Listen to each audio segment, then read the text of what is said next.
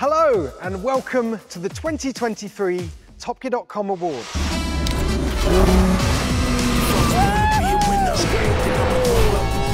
Good Lord, it's the rocket flags!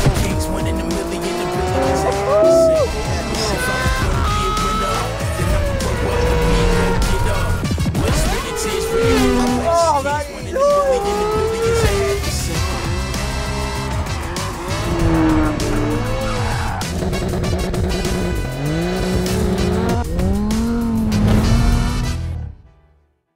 Yep, it's that time of year when we name the greatest new cars launched in the last 12 months and then make up a load of award names to celebrate their particular area of greatness. Like our first award of the night, which goes to Disruptor of the Year. And this car, well, it takes wedgy and edgy to a whole new level. It is, of course, the new Tesla Cybertruck, Elon Musk's stainless steel cyberpunk fantasy. If we're honest, it's a car we didn't think was ever going to make production, but hey, what do we know? Because they've done it, and they even invited us out to Los Angeles to have a go. Now, because of pesky embargoes, we can't show you a clip of that film right now, but subscribe to the channel and you'll be able to watch that film in about 24 hours. Next up, it's Manufacturer of the Year, and the winner is the company that probably made most of us fall in love with supercars in the first place. It is Lamborghini, and what a year it's had. They've launched this thing here, the successor to the Aventador. It's called the Revuelto. It's a plug-in hybrid. It's still got a screaming V12 engine, but it's also got 3 electric motors for a total of 1,000 horsepower, and it drives with a polish and a finesse that we're just not used to from big Lamborghinis. And then there's the insane off-road Huracan Sterato. They've revealed the LMDH race car that's going to compete at Le Mans from 2024. We've had a glimpse at Lamborghini's electric future with the supercar on stilts Lanzador concept, and in 2022 they had another record year of sales. I think it's time we watch the highlight reel.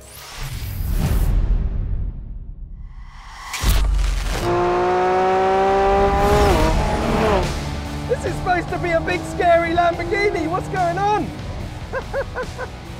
I should be somewhere over that fence in the bushes over there. This is a pure electric Lamborghini. It's called the Lanzador. Lamborghini's calling it an Ultra GT. I think it works really, really well. It's different, it's exciting.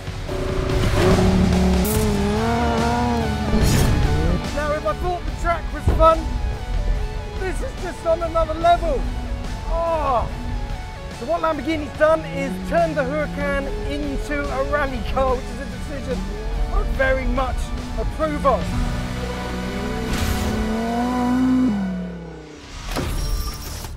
Well done, Lamborghini. Moving on to Luxury Car of the Year, a category that is ideally suited to whisper quiet and buttery smooth EVs. So when Rolls-Royce announced it was going to make its first ever electric car, the Spectre, we expected big things, really, really big things, and they haven't dropped the ball. In fact, Deputy Editor Ollie Q stuck his neck out and called this the finest motor car in the world. And here is Mr. Q getting a little bit frothy and excited when he drove one of these in California.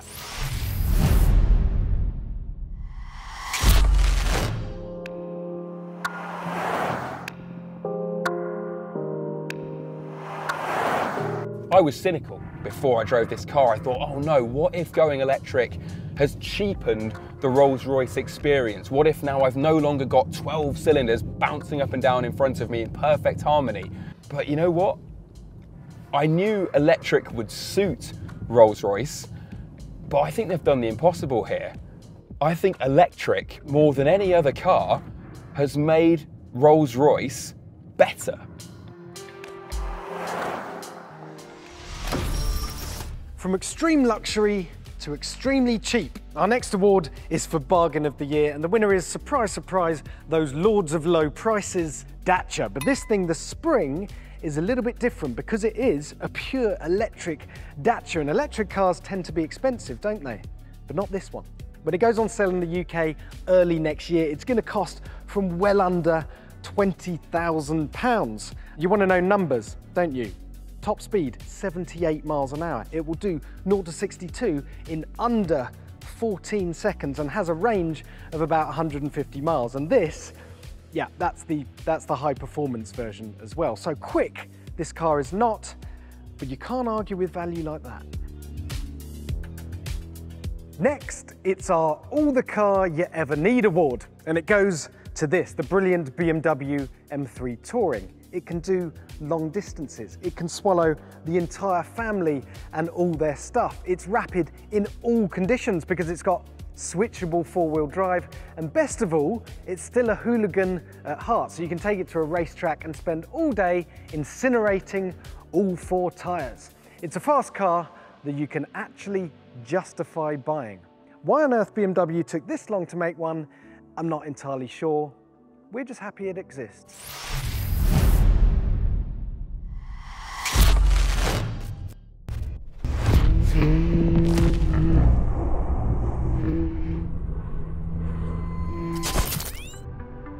You get one of these things on the right road, it will still widen your eyes and make the hairs on the back of your hand stand up. It is still, despite the weight and the stupid technology and everything I've just said, it's still just really thrilling to drive.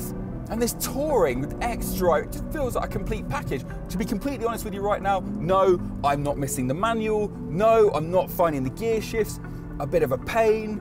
And I'm finding it more trustworthy than the last generation of M3, which could get really vindictive at times. It feels like they've answered the criticisms of that car and then just given it the most desirable packaging possible. The winner of our next award, Hypercar of the Year, might not be a hypercar at all. Bear with me on this one. It's only got 654 horsepower. The styling isn't particularly outlandish. It's got plenty of seats. It's got lots of storage. It's this, the T50, and it's not for show-offs because everything about this car is designed to enhance the driving experience. It's why it weighs less than a ton. It's why its footprint on the road is the same as a Porsche Boxster. It's why it's got a sensational Cosworth 4-litre naturally aspirated V12 that revs to over 12,000 RPM. It's why it's got a central driving position and a manual gearbox. It's called the Gordon Murray Automotive T50, but you might know it as the successor to arguably the greatest car ever made, the McLaren F1. And I know that this thing is better in almost every single way than the F1 because only Top Gear has driven this car. I say Top Gear, it was actually Ollie Marriage that had a go. So here's Ollie driving the T50, probably looking quite smug.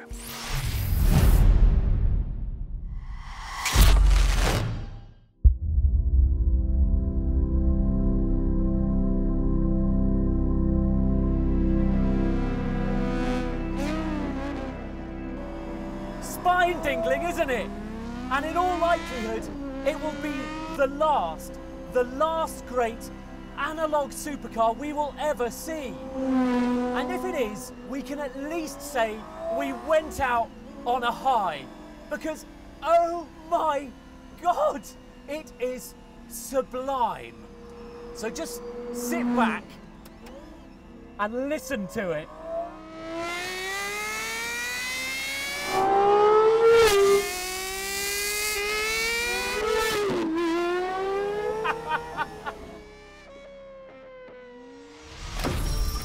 Moving on to design of the year. Now, when you think about design, you probably think of Aston Martins, Alfa Romeos, Italian coach-built specials, not the Toyota Land Cruiser, a car built to be tough above all else and last forever. So imagine our surprise when Toyota revealed the new Land Cruiser, and it was the best thing we'd seen all year.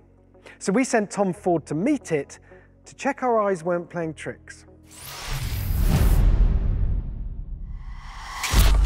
Land Rover Defender or Ineos Grenadier? Nah. If you want a proper 4x4 with a touch of luxury, then there's a new king in town. And it's this, the Toyota Land Cruiser 250.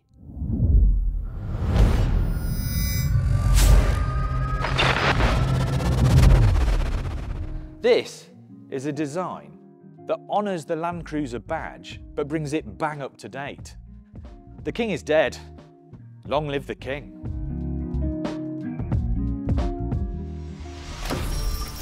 Next up, it's GT of the year. Now, we all know that nobody does a front-engine GT quite like Aston Martin, but recent offerings have been a bit meh. This new DB12, though, is here to set things straight, because while it doesn't totally reinvent the formula, it does sharpen things up.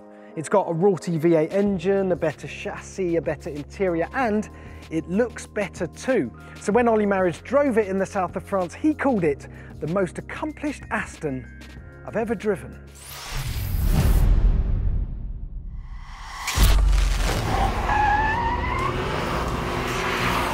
Once you're above 3,000, it really delivers quickly, immediately. There's no lag in it, and it hits hard. It hits supercar hard. I mean, it's a little bit heavier, but it does what it needs to do. It's the traction and the way out the corner and the confidence, which just feels a new level for a DB12, for a DB car. Yeah, it charges on well. Next award is Family Car of the Year, and it goes to this, the new all-electric 7-seat Kia EV9. Now, admittedly, this will work best if you've got a large family and also a large wallet, because this starts from £65,000, which is pretty fresh territory for Kia, but doesn't it wear its premiumness well? This is a really good looking car. It's got space to spare. It's got a proper 300-mile range and all the tech that you could need. Every single year, we're amazed and surprised by how far the Korean manufacturers have come, and every year they bring along something even newer and even more accomplished. Here's Ollie Q getting to grips with this thing in Ibiza.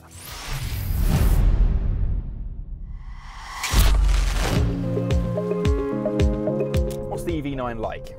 Well, mainly big, enormous. This feels huge. There's a lot of metal around you. The bonnet line is very high. It's funny because you don't really have a massively commanding high up Range Rover or G-Wagon style driving position, but just because of how huge it feels, you don't feel like a motorist, you feel like a captain or an admiral. Ahoy there!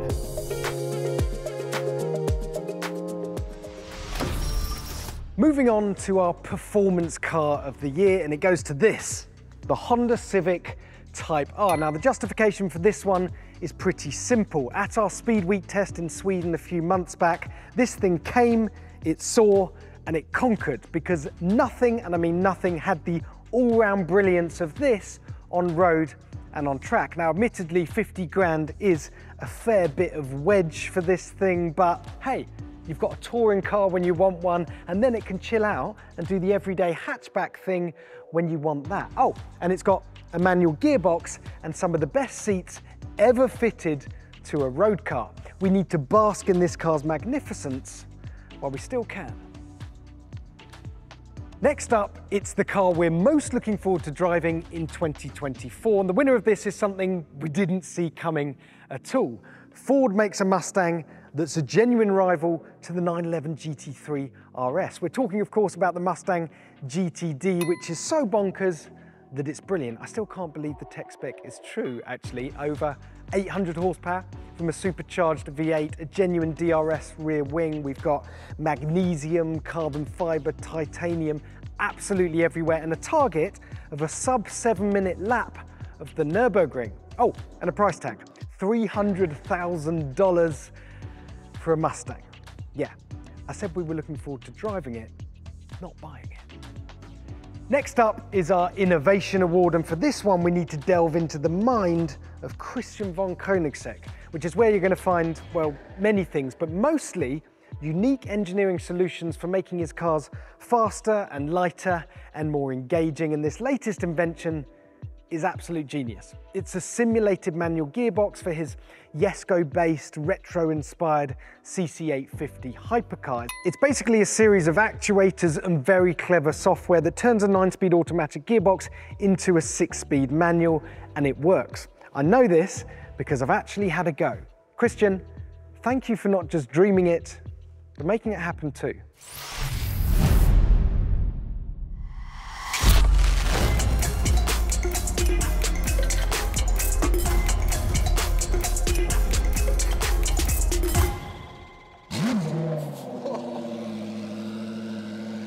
10 revs? Yeah. Lift bara lite.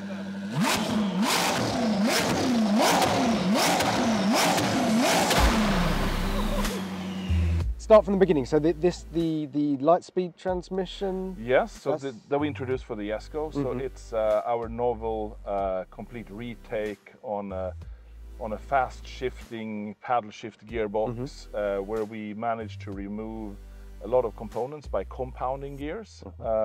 So it's kind of like a derailing mechanism on a bike that you take one gear times another and get a total. So it's 3 times 3 gears, creating 9 gear ratios. Instead of having 9 gears or 8 gears. So it's the weight and size of a 6-speed, but you get 9 gears out of it. This is just something different and unique and exhilarating beyond anything I've experienced. Next up, it's our Eco Warrior of the Year, and it goes to this, the Volvo EX30, and not just because it's a small, semi-affordable electric car, but because Volvo has worked tirelessly to reduce this car's CO2 footprint at every opportunity.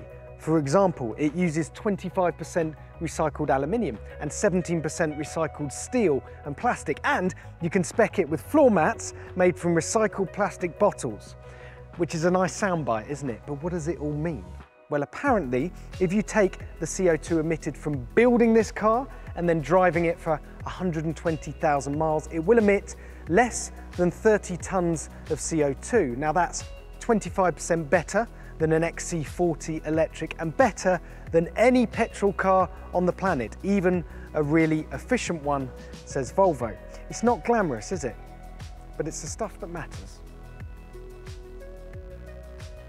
Moving on to something we didn't know we needed in our lives, but now we very much do. The winner of our Retro Hero of the Year award is this, the Little Car Company's Tamiya Wild One Max. Now, this is a company normally known for shrinking down classics like the Aston Martin DB5 and the Bugatti Type 35, but this time they've gone the other way. They've taken an iconic radio-controlled car from the 80s and scaled it up to big kid size. And here's Jason Barlow doing his best Ray Lynch impression on a muddy rally course in Oxfordshire.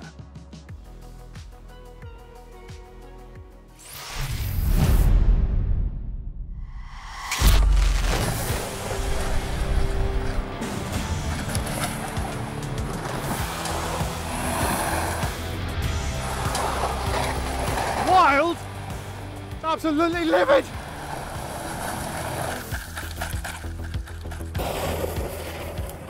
My foot is just mashed to the floor. Dear me. It doesn't take long to learn the track or the Wild One Max. It's basically pretty friendly. Flick the power button on, engage F, and off you go. Couldn't be easier.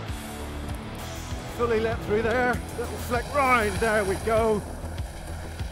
Well, this is like no electric car I've ever driven, I can tell you.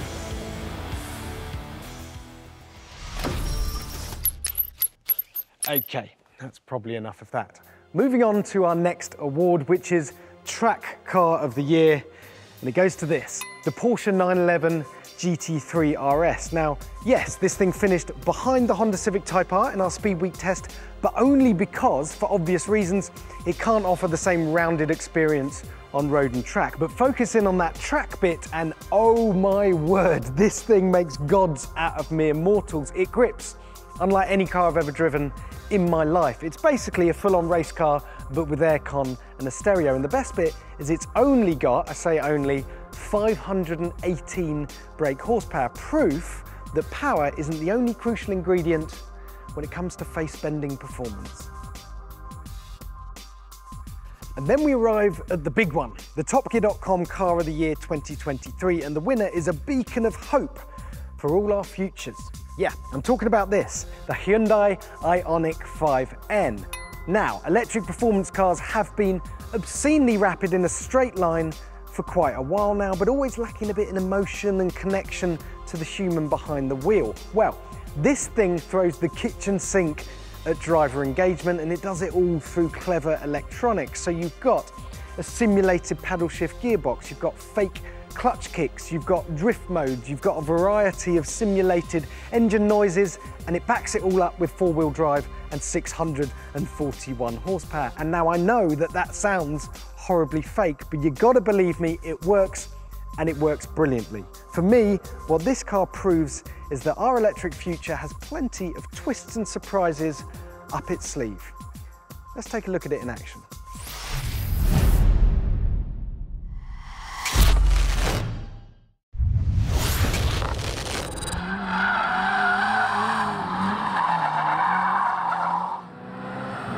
With an electric car, you just get all the torque, a flat line of acceleration all the way through, but this actively interrupts it. Why? To make it feel like a combustion engine car, to give you more to do. And I have to say, straight away, it's way better than I thought it would be. Way better. Great job, Hyundai. Really good. The Hyundai N Division, hats off. This is something completely different, something completely new, and you've pulled it out of the bag again.